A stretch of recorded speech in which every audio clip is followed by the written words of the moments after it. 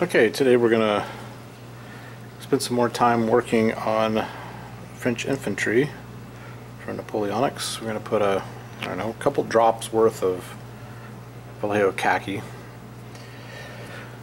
and we're going to water this down a little bit because we want it to flow nice. And I'm going to show you that. It's going to be one of the main things we work on showing you guys today. Is the consistency of your paint is really important.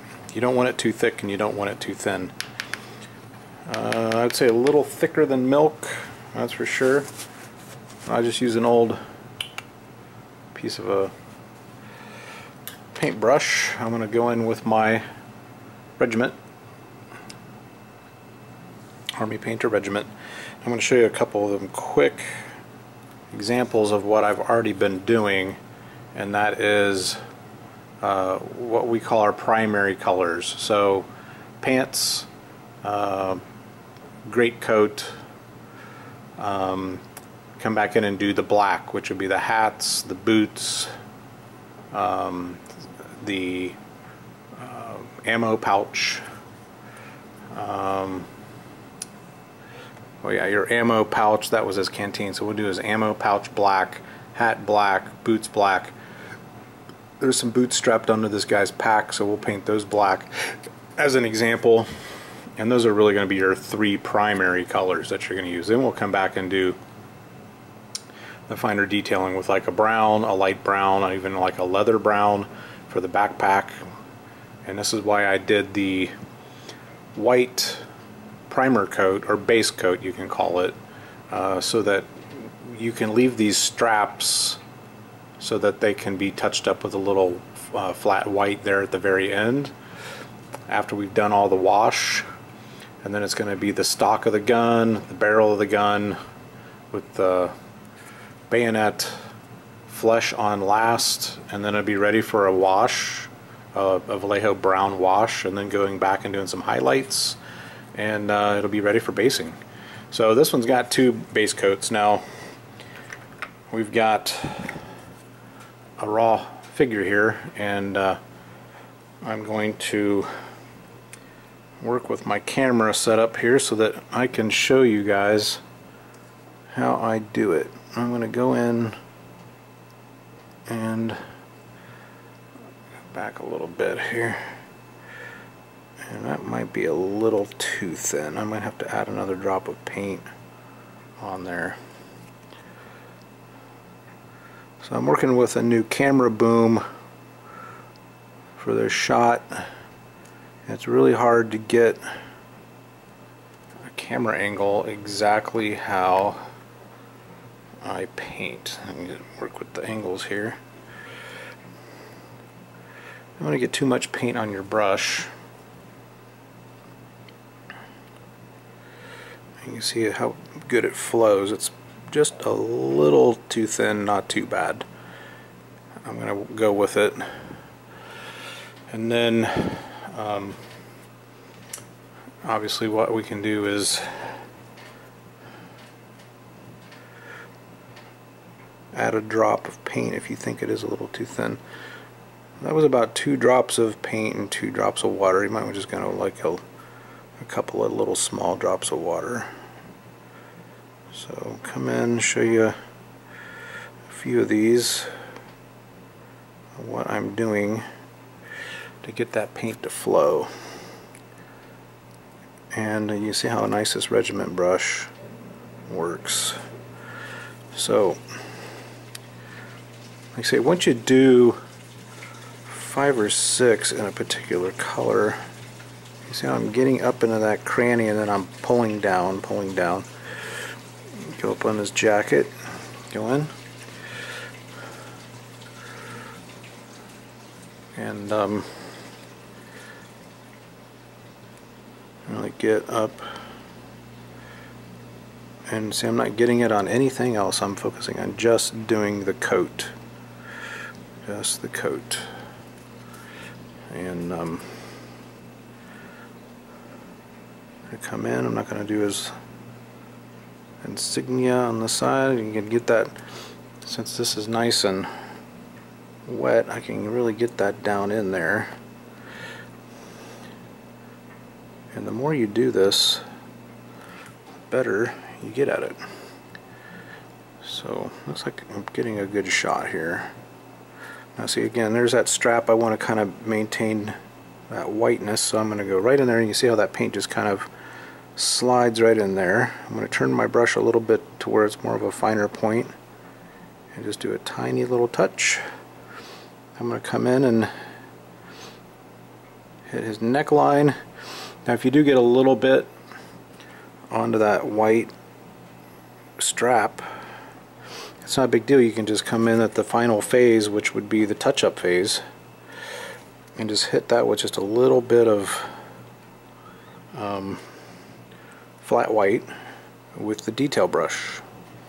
And I've said in other videos, and I've pointed out the new 3-pack that Army Painter is coming out with, where you can get the detail, the regiment, and the dry brush all in one kit for 15 bucks on Amazon.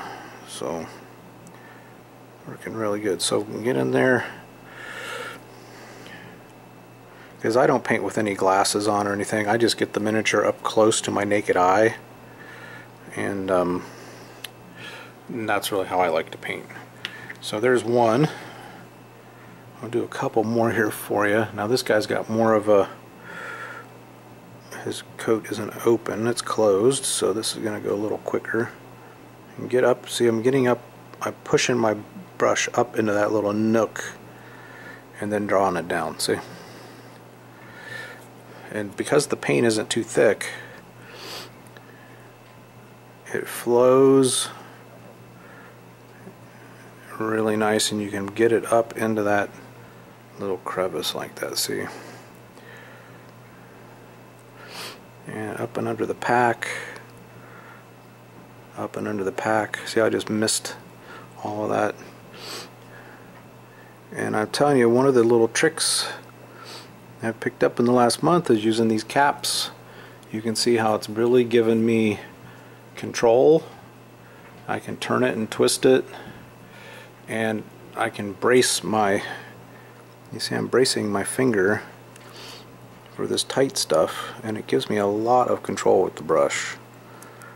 It makes it go so much quicker and so much smoother when you have less touch-ups to do at the end. I still have enough paint on the brush. I'm going to go right on in and do this back section. And the other trick is, you know, don't get too much paint on your brush. That just comes with experience. You're just going to have to get in there and work with it and get your own. Everyone's got to develop pretty much their own technique. So this is a primary color. I'm probably going to go in for the pants with these guys with the khaki coats, because again, this is a Waterloo unit that, sorry guys, bumped the boom, and it was kind of a hodgepodge unit. You know, they'd already been at a battle earlier with the Prussians, and they were kind of just throwing together ad hoc units since Napoleon had just come back to power. So this greatcoat kit, that's kind of what you're going after. If you see some areas that are kind of lighter, I just take some of the spare paint that I have left on my brush, maybe go over it maybe a second time, but that's kind of a good thing. I like that contrast between the light and the dark. And then don't forget, you're going to be doing a wash on top of that. So, you know, the wash is going to bring out details, and it is also going to darken the colors. Going under the coat, you know what, I don't know that I'm sure that I did that on that one. So I can hold that lip of that lid and really get in there. Now, let me take another quick look. Turn him around. I think I got everything. Let's get this other guy, because I don't. Oh, he had a different style coat. I didn't have to really go up and under the coat that much. Alright, so we're good. I'm going to do one excuse me, I'm going to do one more for you guys. And then I'm going to bang out all the rest of these without the camera right in front of me on a boom that I'm easily banging with my head. Something I'm going to experiment with as we move forward. I'm looking to get a new Canon camcorder that has a wide angle lens. You see I can get up in those nooks and crannies and pull down. Pushing up, and then down, pushing up, using your brush to kind of shove that paint up into the details and in the nooks and crannies, and then pushing it down, and then just, but you can see the quality of these brushes for the cost is amazing. Everyone's got those expensive Windsor brushes and this and that. Well, these Army Painter brushes are amazing. Now I also use the brush cleaner. Every session I clean my brushes with the brush cleaner. I make sure all the dry paint or any bits of paint are out of the brush, which is gonna make your brush last longer, number one. And then the brush cleaner has a conditioner in it that helps the bristles of the brush stay flexible and pliable. Like you can see, I can just kind of bend them and flow this. Sorry, I keep bumping the camera, guys.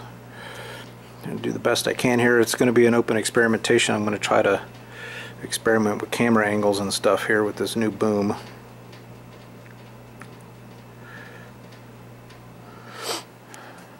Gonna do less studio updates, more how-tos, more tips.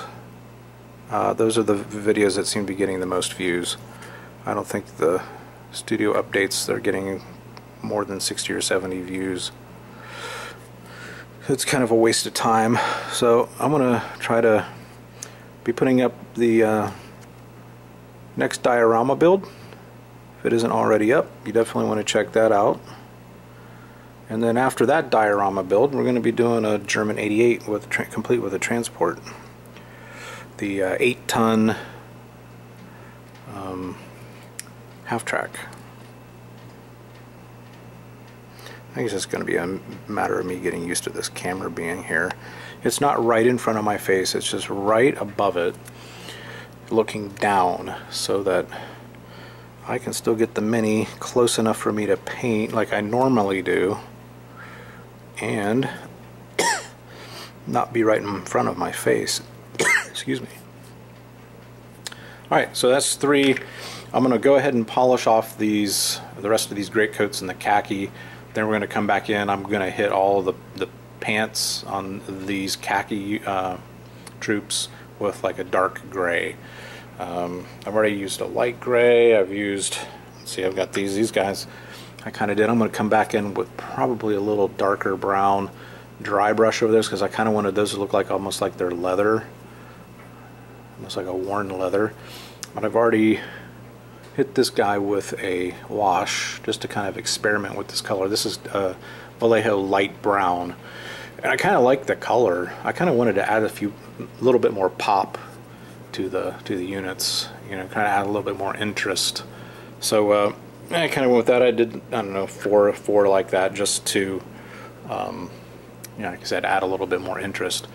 These I did with the Prussian blue pants with a medium gray greatcoat, so it could represent, you know, different units from around France.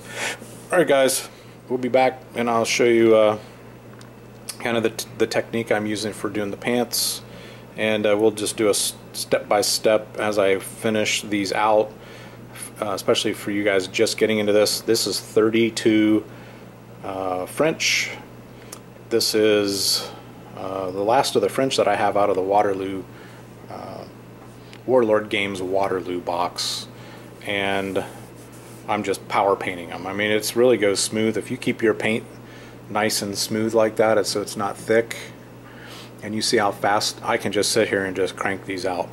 I did all these miniatures. I've already got, I don't know, most of them done except for this khaki. I did that just since yesterday. So, and that's just piddling around. I really wasn't going at it full bore because I'm also working on a tank kit over here to my left. So yeah, we'll be back. I'll show you some more steps to this.